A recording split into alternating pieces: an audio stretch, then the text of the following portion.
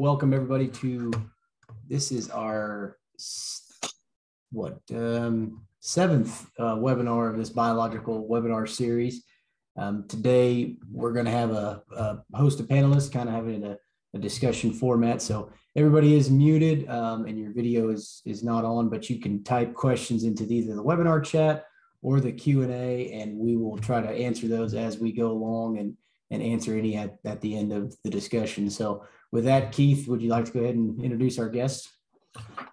Yep, sure would. Thanks, Dylan. Appreciate that. And yeah, I'm excited for our discussion today. We have Arman Miller with Elevate Ag, and then Nadjia LaFountaine, who we'll introduce here in just a moment, but she brings a wealth of knowledge and experience to the discussion as well. So just want to kind of real quickly give a brief overview of the first 7 that we've done, or the first 6, I guess.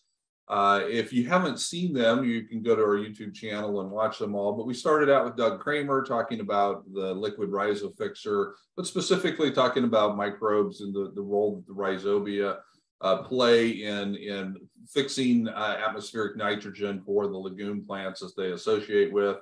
We followed that with Jay Young talking about the Johnson-Su bioreactor, and he showed some examples of what he has done to both make the Johnson-Su product as well as use it in his fields. The third week was Jim Ristow from South Dakota, and Jim again talked about a little bit different type of composting method, the spice method that he learned here in good old Bladen, Nebraska, when he came down a few years ago for the workshop that we had with Jerry Gillespie and Dr. Christine Jones. David Olson joined us from California and talked a lot about how important seed microbes are, the microbes that are on the seed, whether they get there from the natural occurrence of how that seed is grown and the environment about which it was grown, or if it is some added biology about how important that was. And then 2 weeks ago, Scott Scheimer and Austin with Elevate Ag were on and talked about the Hypergrow product and how Scott's been using that out in Western Kansas, or actually Eastern Colorado, probably both, and the success that he's been having with that product. And we're going to kind of follow up on some of that discussion here today. And then, of course, if you joined us last week, a really interesting conversation with Laura Decker. Laura is the president of Microbiometer, and they make a really unique device for measuring and looking at the fungal to bacterial microbiomass, and it's a kind of a unique test that they can use without needing a lab, and just gives people a way to assess how healthy their soil is and if they're going in the right direction. So all that's kind of led up to this. We've got a big background in microbes and composting and how all those things are working. And we want to kind of build on what we've done the first 6 weeks and just kind of have a conversation around the microbes and specifically on what do we do with the microbes once we get them, once we start creating the environment where we know we're having better microbial life in our soil. How do we take care of them? How do we manage them? How do we get the most out of them? And so to do that, again, I invited Arman Miller. Arman is with Elevate Ag, as I think most of you probably know. Green Cover is one of the owner partners of Elevate Ag. Elevate Ag is a Kansas-based company. We own a portion of it. Arman has some ownership, and then there's other farmers within Kansas that have ownership as well. And it's a company that it makes and distributes biological products. And so we wanted Arman to be on this call because he has been working with Nadjia for a number of years now. Like I say, she is just a great source, a great wealth of knowledge and information. So Arman, I'm going to let you go ahead and do the introduction for Nadjia, since you have more experience in working with her and some of the products and the processes that she's doing. So go ahead and do that introduction, and then we'll jump into a conversation. Thank you so much, Keith. Yes, it's a great pleasure of mine in order to introduce Nadjia. So where I started with Nadjia was I learned about her through a couple people. It was kind of simultaneously, and it was kind of, I think, somebody knocking on my door saying that I need to get to know this person. And the first time I listened to Nadjia was a TNT talk, and it was basically a conversation about producers talking about what they experienced with some of the food products that and some of the other products that she put together. So Nadjia is a environmental engineer and a certified crop consultant specializing in soil biology and rejuvenating our soil system. Okay, so Nadjia also designs different soil rejuvenation products that are labeled underneath the TNT product line, and they help with soil management system. She's also an educator and an influencer, and one of the things that she says is that she does a lot of observing and learning from God's creation, and that's really what we're doing is reestablishing that soil. And Nadjia has a real great understanding that she can explain it in the terms that I can understand that aren't so scientific or chemical based on there. So with that, Keith, I'll turn it back over to you. Yeah, great. Thank you. And even though our friend Nadjia comes from our neighbor to the north in Canada, she doesn't have a super strong Canadian accent. So very easy to understand. Also wanted to let you know, if you have a copy of our 9th edition of the Soil Resource Guide, Nadjia was a contributing author for this one. She's got a nice, really nice 2-page article in here about photosynthesis, how that works, and why that's important. So if you don't have one of those, let us know, and we can make sure we get one of those. But Nadjia, I want to kind of kick off the conversation. You know, we've been doing a lot of talking about microbes the last 6 weeks. In getting them into our soil from different ways and, you know, keeping them happy. But from your perspective, tell us why you believe these microbes are so important to a healthy, functioning soil system, and even more importantly, to an ag production system. Well,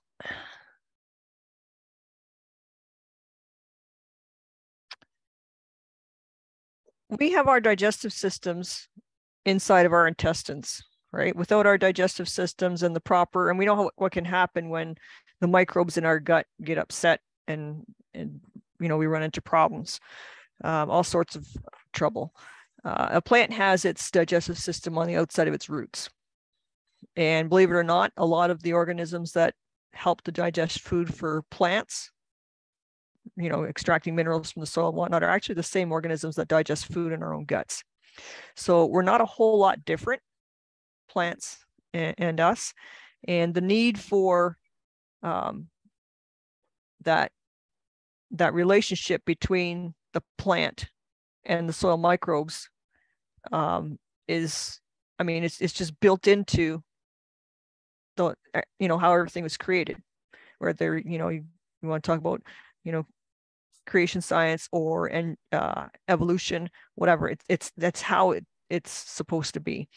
And when we start to take parts of it out, whether deliberately or accidentally, then things start to get out of balance. And when they start to get out of balance, a lot of times they get even more out of balance, especially when we try to go into rescue with things that are, again, contrary to how things work. Then it throws it even more out of whack. And I find that we're in a situation globally where we have for decades now abused the soil and not paid proper attention to that microbe plant relationship. And it wants to work, it wants to thrive. And so a lot of times all we have to do is get out of its way. But we can accelerate it, and we can amplify it, and we can augment it by having a little bit better understanding of it and giving it a little bit of a helping hand and kind of coaxing it along. And so that's kind of what I do with my work with my clients, or in things like this podcast, to discuss that relationship and the importance of it. Yeah, I love that analogy of, you know, the digestive system. And I heard a speaker once, I don't remember who it was, but they said everything has to go through a gut, you know, so everything that gets into that plant has to go through a gut of some kind. or at least in the natural system. And, a lot of it's going through microbes, but some of it's going through earthworms and, other larger soil biological organisms. And yeah, it's just so important for making those nutrients available. And when we don't have that, our crops suffer, and then we have to step in with what I call agricultural welfare and give the handouts, out of the jug or out of the bottle, because the natural system isn't working the way that it's supposed to. Yeah. We talk extensively about how important diversity is. Diversity is one of the key tenets of soil health. And that applies not only to having plant diversity on our soil, but especially for the biological diversity. So how do we get biological diversity in our soils when we don't have great cash crop diversity? We're maybe only growing corn and soybeans, or, out in the West, they're growing just, wheat every year. What are some practical ways that farmers can really help capture biological diversity when we don't have a lot of cash crop diversity? Well, one of the ways you can do that is, again, look at nature. And when nature is growing things, you don't see monoculture. Okay. So when we grow things in monoculture, we're actually doing things in opposition to nature. And so if while we're not going to mimic 140 different species of plants in our fields, that's just not practical. That would be called weeds, or weeds in the field. But if you're growing wheat, is it feasible to do a wheat and pea blend? Those are two crops that are very easy. If you have even basic screening equipment, you can screen and separate wheat from peas. Or maybe whoever you're selling it to, they're happy to have the peas in with the wheat because they're going to use it for feed or something like that. So looking at potential intercropping, but also the potential for we don't have to harvest every single seed that we plant. So depending on where you're growing, it may be feasible to underseed. Again, I'm going to use wheat as an example, but underseed that with some clover, right?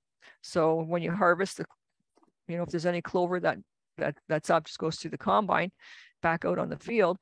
But that you get that, you're getting that extra diversity, that extra plant type in there. You can do the same thing with corn. You can go in at knee high and maybe do an underseeding of annual ryegrass or some clovers, or whatever works. Or you can interseed when you're planting with some peas that might grow for half the season, then die out once the corn plants get tall enough and shade them out. But you can get extra diversity in that way. Another way to do it is cover crops. And again, that theory that we don't have to harvest every seed that we plant, right? The microbes are there in the soil. They're there all the time. And they're like a teenage boy. They want to eat all the time. They're constantly eating. So if we don't have a living plant fixing fresh carbon, which gets then converted to, we'll just call it sugars, but exudates, which can be all kinds of different things, and pumping that into the soil to continue to feed those soil organisms, they're going to eat what's already sitting there. And one of the very first things that they will eat is the glomalin, which is the substance that holds that beautiful crumb structure in the soil. It's one of the easiest things for them to get at and eat. So the very first thing that your soil microbes are going to do in the absence of a living plant to continue to feed them is to start to tear down the house that they spent all season building. And it's going to degrade your soil structure. So however you can manage to get and have living plants on your field, whether you can get a cover crop in after your main crop, or maybe if you can get something in like oats and peas or something like that first thing in the spring, even 1 inch of growth is better than, you'd think that there's not a lot there, but though that 1 inch of oats is actually doing a lot of work already, prior to your main crop, or even, weeds, it's green. It's what I tell my clients is if you don't pick the weeds, Mother Nature's going to pick the weeds, and you might not like the ones that she picks. So pick ones that have a specific purpose, or whether you for a function for nitrogen fixing or soil, structure or whatever, or maybe just because it's easy to terminate or it winter kills or whatever suits your needs, then you choose that weed and grow that weed. And then at least you've got something good to grow, and it's another different plant, right? If as far as the diversity of microbes go, if you wanted to go someplace and have a diversity of foods, right, you would make sure you would invite people from England and people from China and people from the Middle East and people from France and people from South America and people from Mexico, because then you're going to get all the different kinds of food that all those people are going to bring to that potluck dinner. And so the same thing is applicable to the soil microbes, right? And the plants. Each plant provides a different suite of exudates and compounds, and the different types of microorganisms that prefer this, that, or the other thing, then also are able to flourish in the soil. So the more diversity you can get in, the more biological diversity you can stimulate, and the more quickly you can, spur that soil regeneration and that increased fertility. Yeah, that's great. That was the short answer. Yeah. And thanks a lot. Now you've made me hungry talking about food from all these wonderful places. But by the way, folks, since this is kind of a conversation, we want to invite everybody into the conversation. So if you have a question about something that you hear us say, go ahead and put it in the Q&A box, or you can put it out on the chat for the panelists, and we'll try to work that question into the conversation that we're doing. You can also ask questions that we'll answer at the end as well. But Arman, I'm coming to you with this kind of the same question. You are on the road a lot. You're out visiting lots of farmers. You see lots of different operations and lots of different environments. What are some of the ways that you've seen really innovative farmers working to get that microbial diversity into their soil? Well, Keith, one of the ways, and we Jim Ristow kind of hit on it earlier in one of the conferences, is a compost. And just yesterday, I had a gentleman call me from Seneca, and about 4 years ago, he bought a product from me that we made prior to Elevate Ag. It was a compost blend with a calcium base to it. And he called and he said, and I had not heard from him for 4 years. And he called and he says, we take on new ground, rent new ground. And he said that set of fields that I took that product to survived and have outperformed even in droughts over the last. And the bottom line is that it's like Nadjia said, it had a compost base to it. So it had a food source that kept those microbes alive and kept them cycling the nutrients. And it created diversity over time because it wasn't something that the plants gave that diversity of microbes. And this is one of the questions that I have for Nadjia. If you don't have the proper microbes out there, how do you change it if you don't bring some diversity of microbes to the party at the beginning of the year? Or you don't bring that diversity of cover crops? How do you change the diversity of your microbes to have the right microbes? Or how long does it take in order to build those microbes up in order to get the right diversity for that crop that will now cycle those nutrients on there, Nadjia? Yeah, so if you just want things to just kind of, proceed on their own, without the diversity of plants and the cropping system, it's not going to happen. The old adage, doing the same thing over and over again and expecting a different result is very much applicable to this type of situation as well. That's something I would definitely encourage anybody who's growing anything to really try to consider how to do that.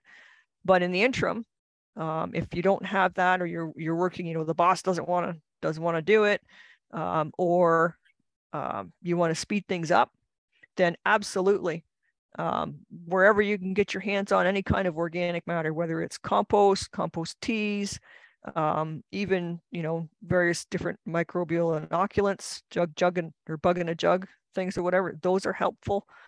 There's lots of stuff that blows around on the wind that we can't even, we don't see. Lots of stuff. And as the soil improves, those things will also flourish, but they will likely need a diversity of plant population in order to self-sustain. But yeah, compost teas are great. Having animals on if you can incorporate rotational grazing. If you don't have that, then even just animal manures can be helpful. I was talking last week or the week before about looking at fresh steaming cow manure under the microscope and having a look to see what that looks like under the microscope. And I can tell you that I've never seen anything so lively and full of diversity as fresh right off the assembly line cow manure. So while aged manure or manure from manure pile spread on a field is great, there is no substitute for that fresh deposition from an animal, and this, the saliva and the action of the hoofs and the pulling on the teeth or whatever. I mean, that's how it was. That's what the plants are expecting. That's what they we'll say evolved with, or how they're designed to work. So that's the cat's meow ideal. But if you don't have that, then absolutely, compost teas and whatnot.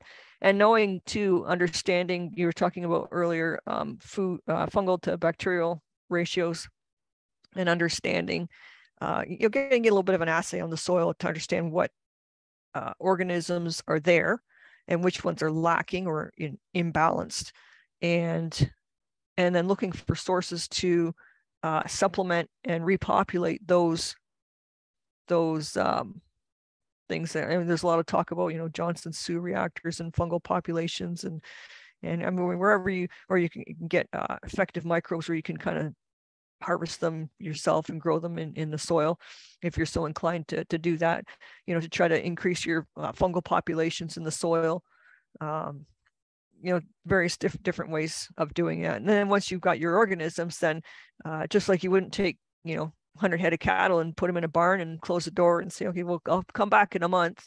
You want to make sure that you I don't think you'd have too many cows left. Well, the same thing when you use these inoculants and throw them out in the soil. If they don't have anything to eat, whether it's a live living plant or sufficient organic matter for them to scavenge, which is not the greatest, or something that you put down, I like, anytime I put more microorganisms down, whether it's a compost tea or a bug in a jug or whatever. I mean, manures come with their automatic food source for the microbes because they're still not done with it. But any of those other ones, compost teas, extracts, bug in a jug things, I like putting down a food source.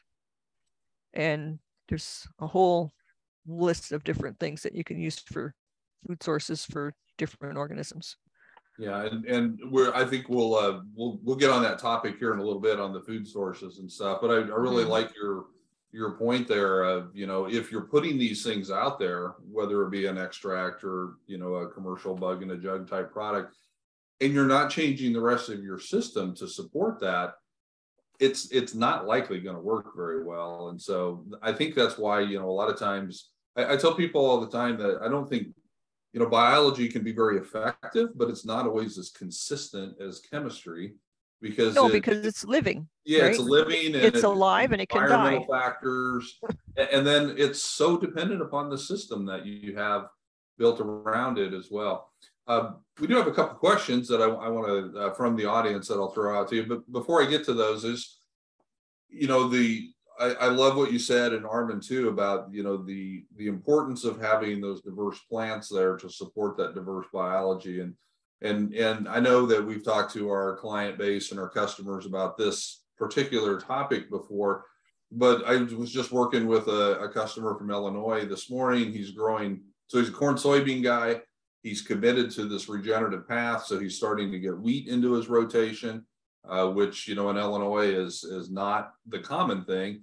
And then he's going to follow up that wheat. So he's got wheat in the ground. He'll harvest that in July. And then he's going to plant sunflowers, double crop sunflowers, to try to harvest as a second cash crop. But then underneath those, I'm designing a mix for him right now that, has mung beans and cowpeas and spring peas and clover and flax and buckwheat and mustard, so he'll have like 12 things out there growing, and he'll harvest one of them, and the rest of it is all completely going to be for the soil.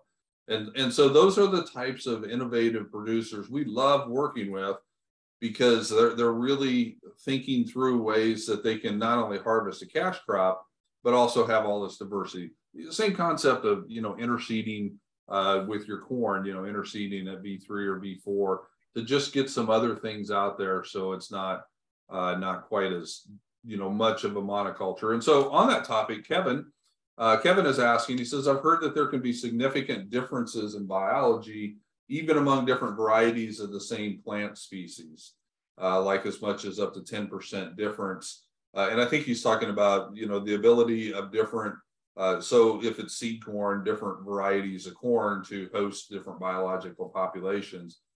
So his question is there significant value to blend multiple varieties of the same plant species to increase microbial diversity? So does it make sense to plant 3 or 4 different types of corn together, or in a cover crop, maybe 3 or 4 different varieties of sorghum to try to capture that diversity? I think it's more important to plant different plant families together and try and cover the different plant families, because while there is diversity within just like people, ethnicity of people, you have diversity within the ethnicities, but there's differences. And so the same thing with plants. You want to make sure that if you're going to be growing stuff all year, that you've got some cool season grasses, some warm season grasses. Yes, they're all grasses, but there's an example of where the diversity can make a difference. You want to make sure you got legume represented. You want to make sure you've got something in the brassica family, and then also something in the chenopod family is also bumps things up a notch. So I think having representation of the different families is more critical. I mean, corn is one of those things that you can have a huge difference in varieties. I mean, there's corn varieties now that are being developed, if you can believe it, to withstand drought, that by the very nature of that breeding tends to select for corn varieties that refuse a mycorrhizal relationship. So, oh yeah, great. But the plant is more resistant to drought, but it refuses a mycorrhizal relationship. So you're refusing the relationship that by its very nature would make the plant more drought resistant on its own, right? Without monkeying with genetics. And the mycorrhiza also frees up all kinds of nutrients, especially phosphorus and calcium, which are 2 things that are very, very important, right? Yeah. So are we doing a good thing by doing that, or that's right. another question. But yeah, so I think in looking at Kevin's question again, he might be asking more so about, so let's take wheat for an example. If he's planting wheat as a cash crop, do you think it would be beneficial if he had 3 or 4 varieties of wheat all mixed together and planted out there? It's still a monoculture because it's still wheat, but he may have 3 or 4 different varieties. He can still harvest it all, haul it to the co-op. So in that instance, there's no penalty from a harvesting standpoint. But do you see any benefits from a biological standpoint doing that versus just a single variety? Yeah, not overly. I mean, if you're going to do that, you got to watch to make sure that the wheat's going to mature at the same time, and it's going to have you don't want to plant like a hard wheat and a soft wheat together, because you want to make sure you have a consistent quality in your end product. So it kind of sort of limits what you can do that way. But I don't think that you're going to have a huge difference in what those plants are going to do from an exudate perspective, either from the roots or the leaves, with regard to the soil. I don't think it's going to be that big of a difference. I know that along that topic, one of the things that I know Rick Clark was talking about doing this is he's going to plant multiple varieties of wheat together, and he's doing all old varieties, so there's no protection, there's no licensing issues. But he's going to then just keep replanting what he harvests. So he's going to epigenetically make that fit his specific environment, both the biological environment as well as the climate environment. Yep. And so essentially, after a few generations, he'll have something that's completely different than anything on the market, simply because he's made it adapt to what he's got going. Exactly. And that's where there's a benefit. If he's going to be keeping his own seed, yes, then yes, you're going to have, this variety might be resistant to this disease, and this one might be more drought resistant, and this one might be, more frost tolerant or whatever. And through the successive generations, if you are keeping your own seed, and it's not important for who you're selling it to have that specific variety and the traits that are associated with that specific variety, then by all means. And I think that's one thing that we've kind of gotten away from and that we've lost in our modern agriculture is, somebody from Dakota is going to buy wheat that was bred and developed in Michigan, and the conditions aren't the same. And while it grows great in Michigan, you plant it in North Dakota, and hey, that's not what it says on the label for what I'm supposed to get, right? But we've gotten away from the old way of doing things where the local strains were very well adapted to the very local conditions, right? And even, what you would grow on your farm is going to be different from what your neighbor 5 miles down the road is going to grow, right? Because you might have slightly different soil, or depending on like where I'm situated, it's bizarre, but there's about a 10-mile square mile area, and the crop insurance guys know about it because they come out and they're like, oh, you're from that area, because it tends to be more drought prone than the surrounding areas for whatever reason. I say Moses dropped his staff out in the field there way back when. That's what I tell people. But I mean, you can see the storms come and they either shoot off to the north or they shoot off to the south, right? And like, where'd the rain go?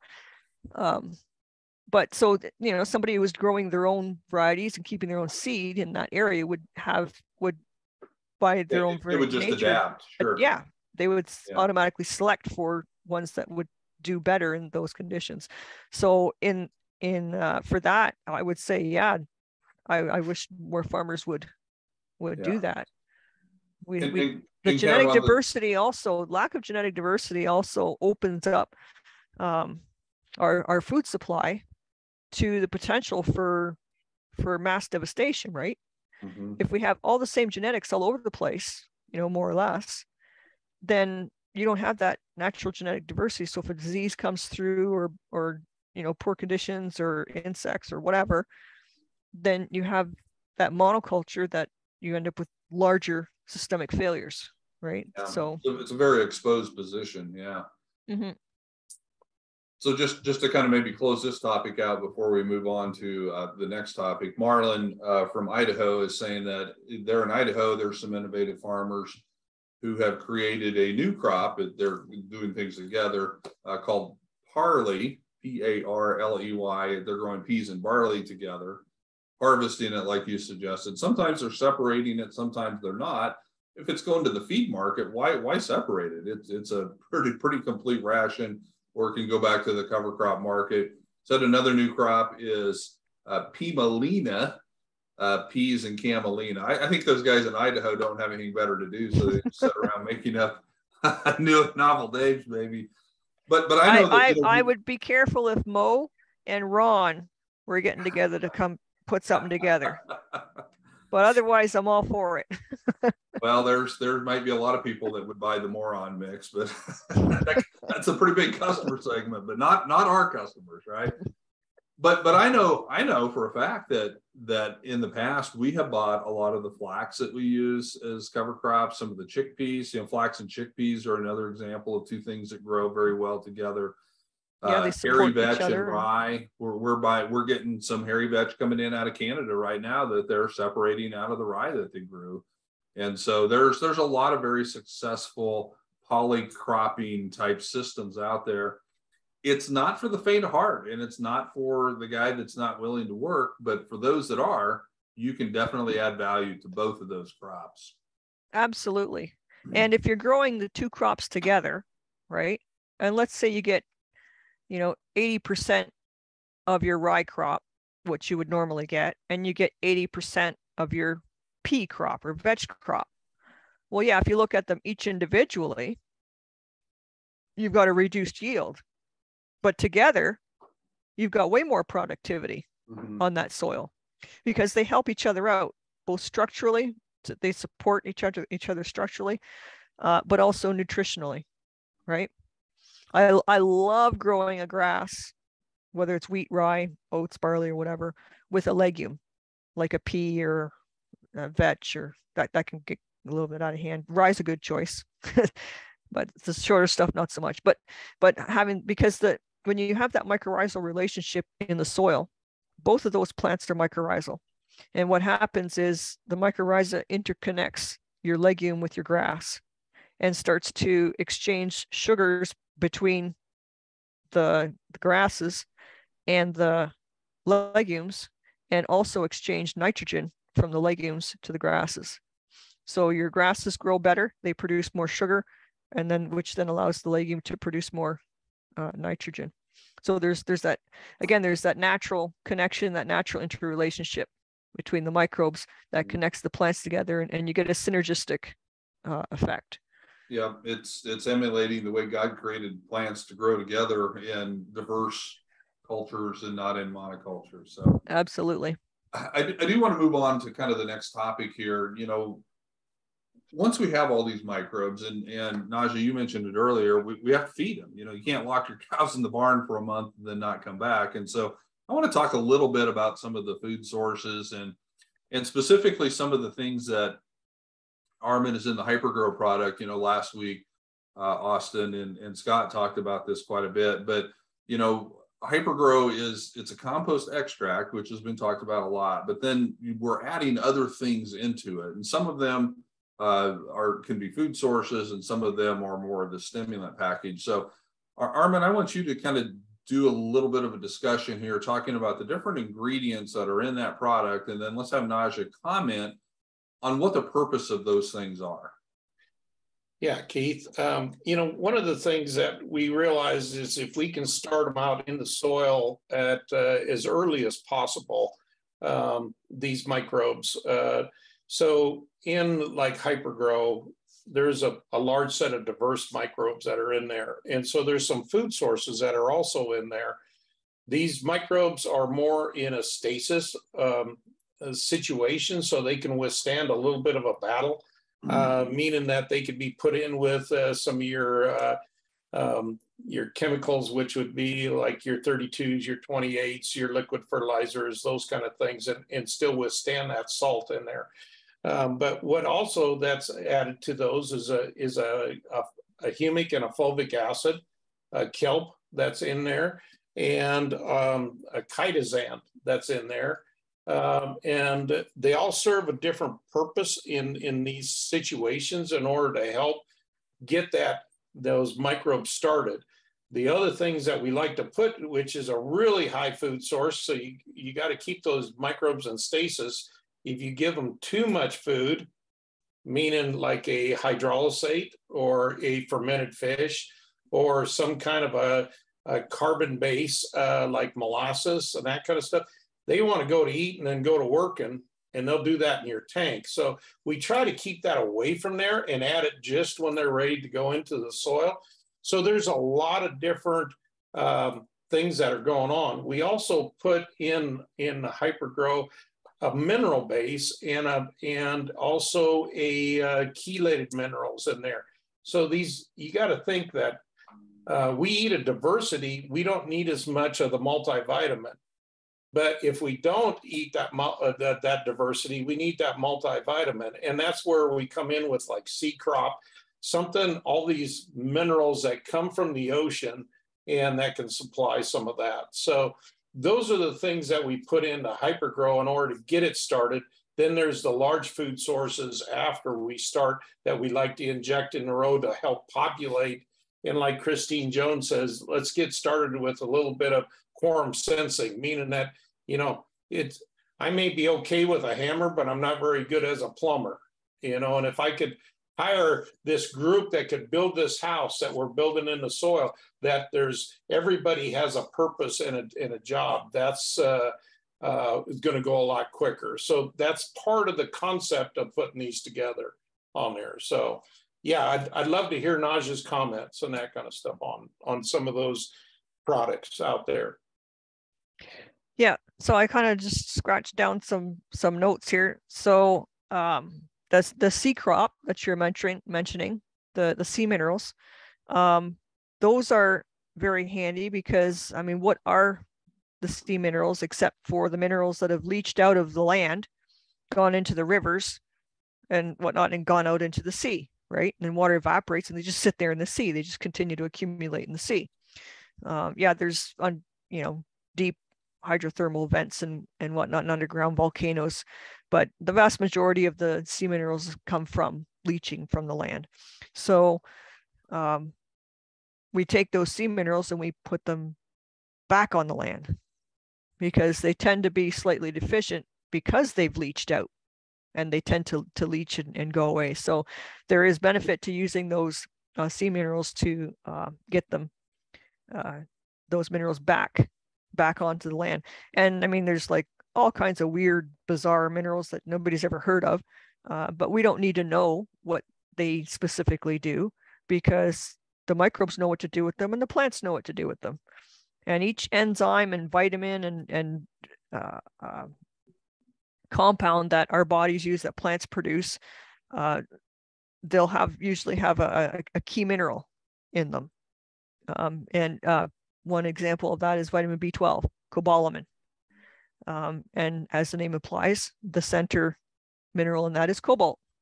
And so if the microbes have insufficient cobalt, the plants have insufficient cobalt, then we can't have cobalamin or vitamin B12. And what's the prevalent nutrient deficiency in society nowadays? Oh, B12 deficiency. So the question, are we producing food that has the proper nutrient density in it? So sea minerals is one way to, get some of those really super ultra trace minerals back onto the plants, back to the microbes, so they can make those compounds that they need to make, that we need to for our health as well. Humic acid, the humic substances, those can be bacterial foods. They also tend to come with within their chemical structure. If you could imagine like a great big huge fishing net is what they would look like. And it's just loaded with not only carbon, but also oxygen. So it's a chemically bound oxygen source for microbes, which is fantastic if you have, somewhat anaerobic conditions. That way you can ensure that you still have oxygen available to your microbes. But the humic acids are also, it's like trying to eat a chuck roast. It's a little chewy for the bacteria, but the fungi love it. So the humic acids tend to be, while they'll stimulate the bacteria, they also will stimulate the soil fungi. So that's good because soil fungi are typically sorely lacking. And so whatever we can do to stimulate that part of the soil microbiome is critical. They're also pretty stable because of that. And they also will latch onto all kinds of minerals, nutrients to stop them from leaching. So they especially nowadays with soils degraded as they were. I know in the Great Lakes region, soils used to be upwards of 20-30% organic matter. And now we're looking at soils that are typically under 3 or 4%. That's where we're at. So these humic substances can help retain nutrients while we work on restoring the soil organic matter level. Fulvic acid is that does a lot of interest. Well, another thing humic acids do is for root growth stimulant. So that helps when you get that little seed sprouts. Those humic acids can really spur that root growth, which is good for all kinds of reasons. Fulvic acids are good for stimulating the plant's immune system. They're also a highly bacterial food, but they're also about 3 or 4 times more potent as a nutrient chelator than the humic acids. So very useful for carrying nutrients either right into the plants or making nutrients available to microbes, or holding on to nutrients for as long as that fulvic acid is going to be there till the bacteria get at them. Fungi will also get at the fulvic acid, but it's more of a, the bacteria have more of an affinity to that than what the fungi do. Your chitosan is going to do a couple of things. That's going to stimulate your plant's immune system. It's also going to provide a certain amount of calcium to your plants, and make for really strong cell walls, which can help with making it more difficult for pathogenic fungi to penetrate cells of the plant. So it helps to kind of stave off fungal infection, but it also stimulates the soil microorganisms that really have a taste for that family of compounds. And one of the other compounds that they like to get a hold of once they turned on to this chitosan is chitin in the soil. And chitin is from insect shells. There's usually that all over the place. But one of the other things that's also critical is pathogenic fungi. The spores of those in the soil are usually made out of chitin. So if you can turn on the soil microbes that want to eat chitin, you can also turn on the soil microbes that are going to tear apart that protective coating on that pathogenic fungal spore, which then opens that fungal spore to other things to go in and destroy it. Fusarium is a perfect example of that. So if you can stimulate that chitin digestion cycle in the soil, you can decrease your fusarium load in your soil and the potential for that. Kelp is another one that is highly fungal food. Fungi really like it. It also has plant growth regulators, whether it be for root growth or vegetative growth. And it's almost like a chill pill for your plants. For example, if you look at the weather forecast and go, okay, the plants aren't looking too bad, but it looks like I got like a week or 2 weeks of hot sunny weather coming up. You get out there with, say, a foliar spray of kelp. It's like a stress reliever for the plant. So you can help that plant get through that stressful time. Including that in with your soil microbes helps stimulate the fungal portion of the soil, helps stimulate germination. It's a natural germination stimulant. And helps get those roots growing initially. So there's a lot of benefits to all of those things. I don't know if there's anything else you want to add, Arman, or?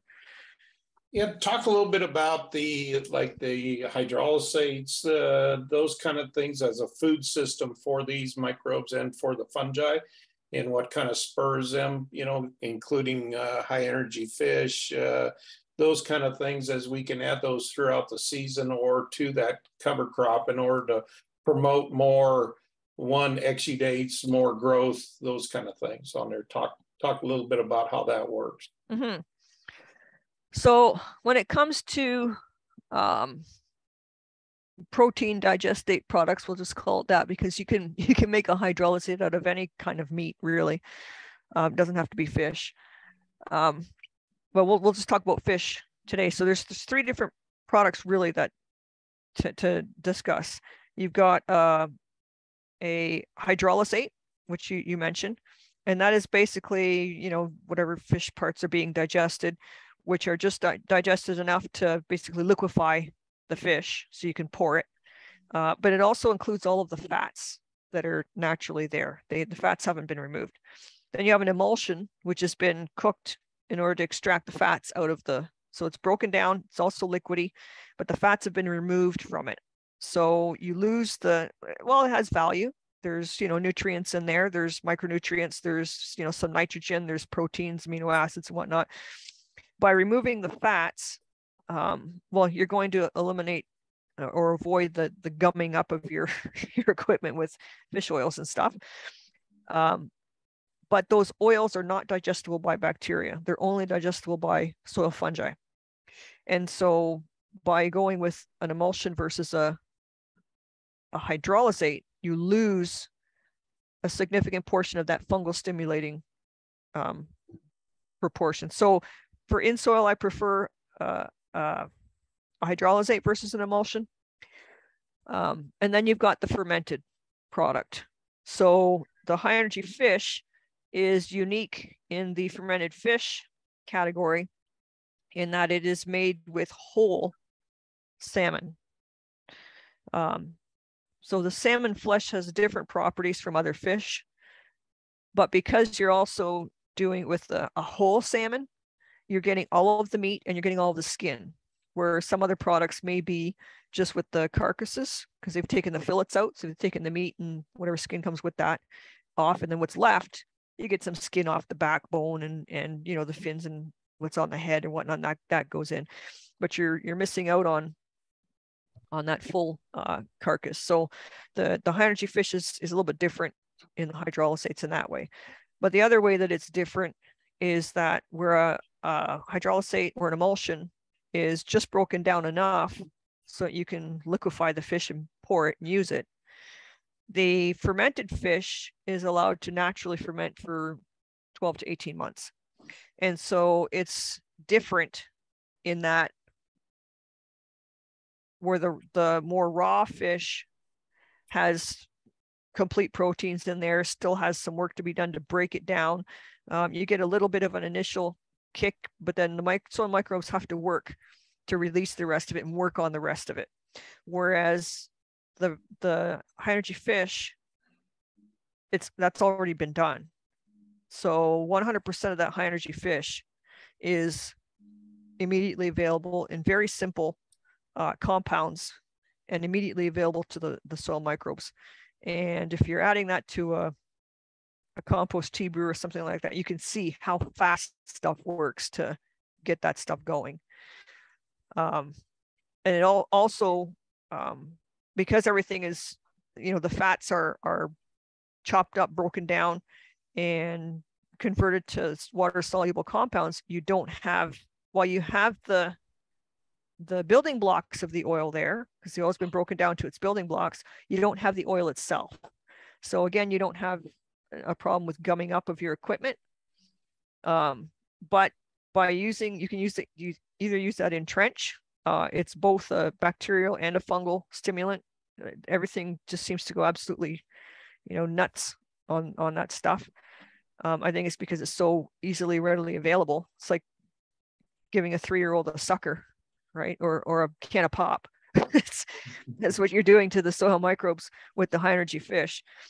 But it's very useful as a foliar for that reason, because it's that energy is all immediately available, and it provides the plant with various different building blocks to make proteins and amino acids, proteins, and also fats. It can rebuild the fats from the fat building blocks. So the plant is short-circuiting the building of all of those building blocks itself, and so it can very quickly produce those fats. And you see that when you use it in a foliar spray. Within a few days, you start to see that nice waxy sheen come on the leaves, and which you're not going to see that with a hydrolysate or an emulsion. That's one of the ways that the high energy fish is very different. And those fats that you're seeing that the plant is exuding on the leaf surface, the plant is also exuding similar fats out through the root system. And again, because fats are digestible by fungi and not bacteria, the exuding of those lipids, those fats out through the root system is a driving force for stimulating the soil fungi in that relationship.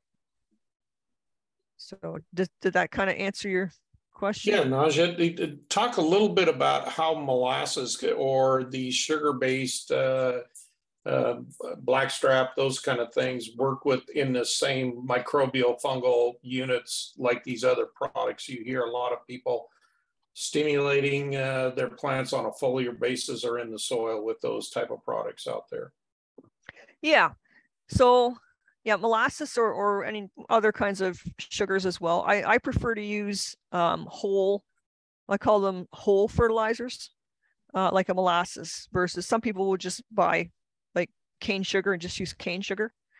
And while a raw cane sugar is going to come with some minerals, the molasses is basically all the minerals have been extracted from making white table sugar, which has nothing in it but sugar, and with a little bit of that white sugar left in it. So there's a lot of minerals left behind with molasses. So there's a benefit of that. You're getting like a micronutrient boost along with the molasses, especially iron.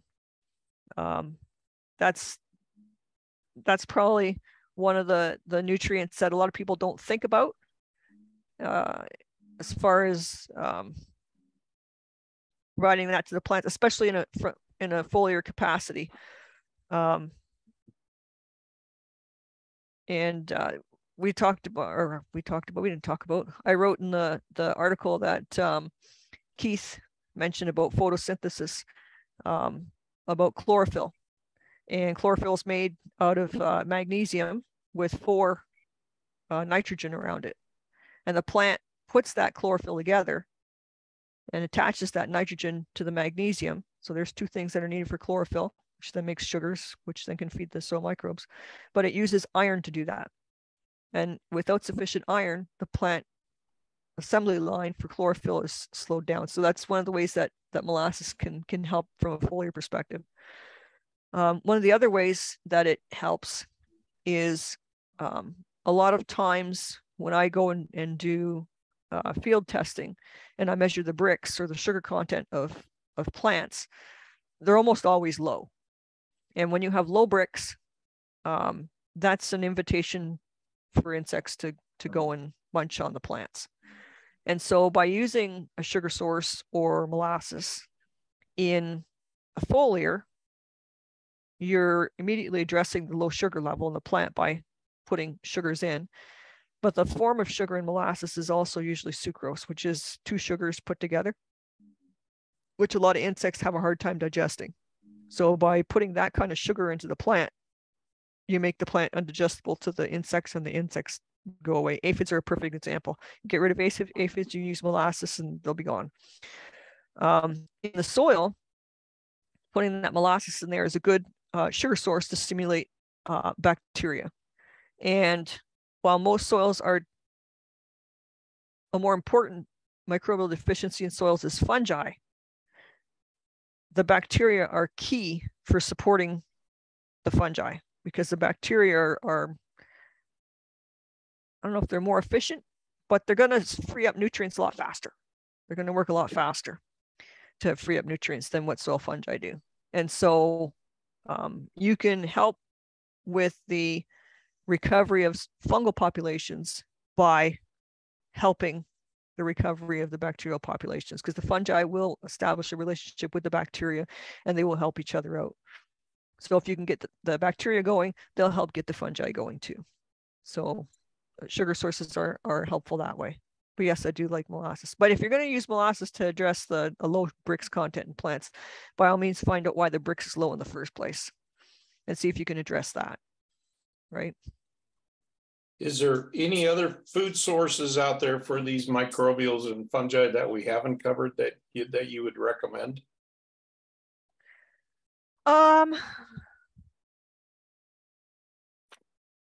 Stuff that's easy.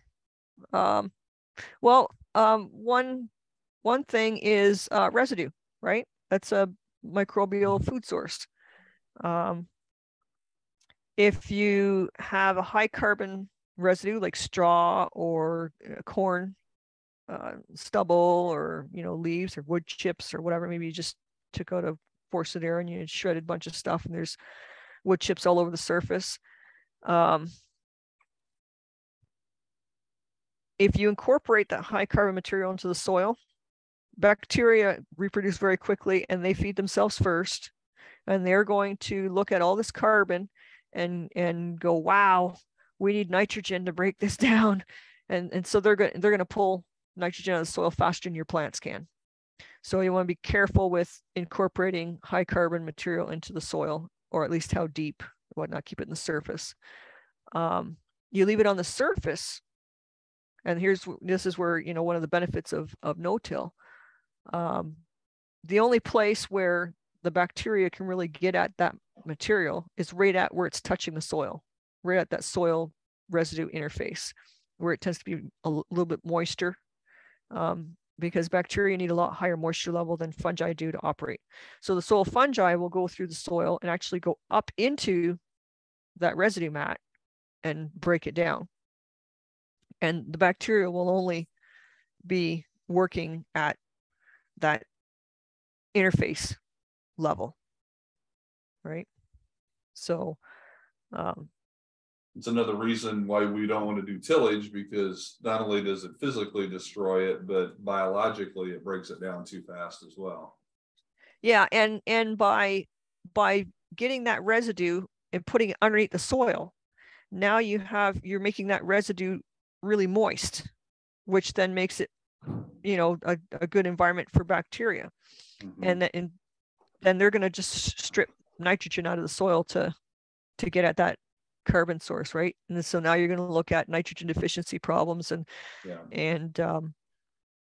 so there's I mean, as far as tillage goes, if you want to incorporate it, the shallower you can incorporate that, the better.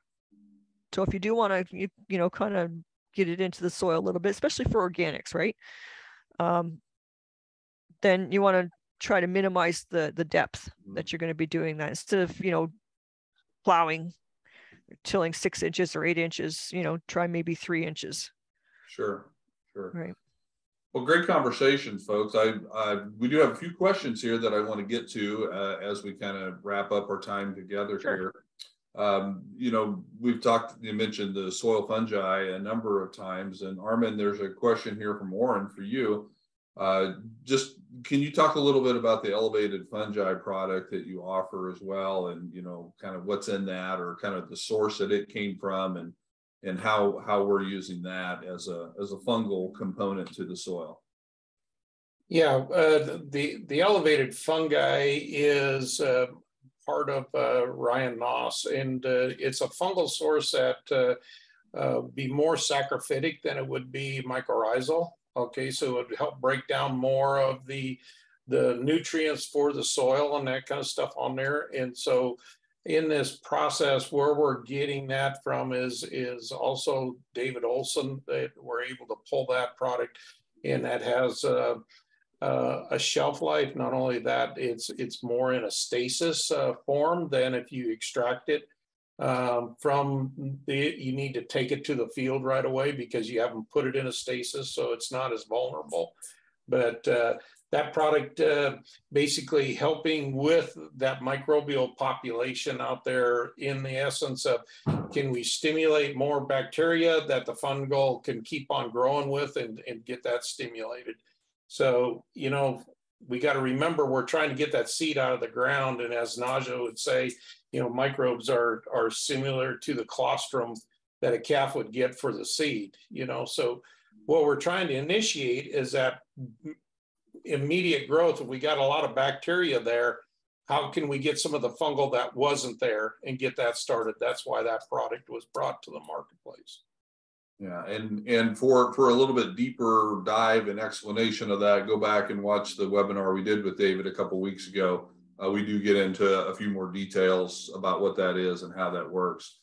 One last question to kind of end on, and I think this is a great one to end on, because the end goal of all of this is to produce better and healthier food for people. That's why we want better soil, healthier soil, better biology. And so Matt asked the question, has there been any nutrient density testing done on grain grown in a diverse regenerative type system versus conventional production models? And do we also see any of that played out in livestock production? Are we producing better meat from a regenerative system than from a non-regenerative? I think everybody would say, yes, we are convinced that it is. Has there been some good testing done on that? Nadjia, are you aware of that? And Arman, then maybe just briefly, you can talk a little bit about grain sense and how that could be something that, could do some basic testing. I think Dan Kitteridge has done some studies on that. They've developed an instrument that measures nutrient density, and along with the measuring of the nutrient density in various crops, they've recorded what the cultivation practices are, so they can try to line up what cultivation practices produce these high nutrient density crops.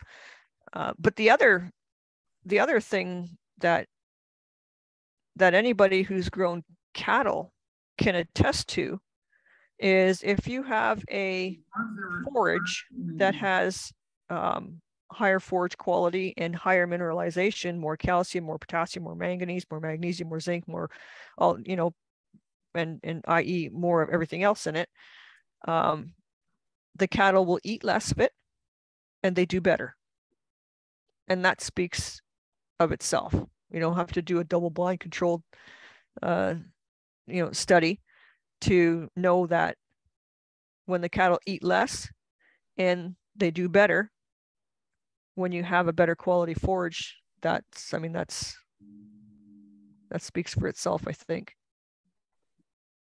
Yeah, Keith, two of the things that we look at is one in the soil, how we change in the soil, but then we also look at after that fruit or that crop has been produced and we're getting closer to harvest, we can pull 2 weeks before you harvest seeds, thrash them, put them in this machine. It's called the Grain Sense machine, and determine protein, carbohydrates, fats, and oils out of that in different species, all the way from corn, soybeans, sunflower, different rye, those kind of things, and determine what the quality of that seed is. But the new measurement that we're looking at in the soil is a verified that is Regen is using, and that's basically a test between 0 and 6 and 6 and 12 to determine what your nitrogen and how do you qualify. So anything above 7 on that soil health score, above a 7, it will promote qualifying you that you got a higher density in that fruit. And Jim Rickstraw, I was talking to him the other day, and he actually had a field that on his Regen barley tested a 13, but he had another alfalfa field that tested a 34. He says, this year I need to go and plant corn in there if I want to get that corn into a bourbon or, those kind of for a density. So yes, there are methods out there of testing this ahead of time. So we kind of know that we can have a direction where we go and then apply a diversity of microbes that have functionality to get a balance. And then after the balance is put out there and you've got your crop out there, how do you feed that with all these different food sources that we mentioned in this call today out of the deal in order to promote that biology and that. So yes, Keith, there are ways in order to get that done.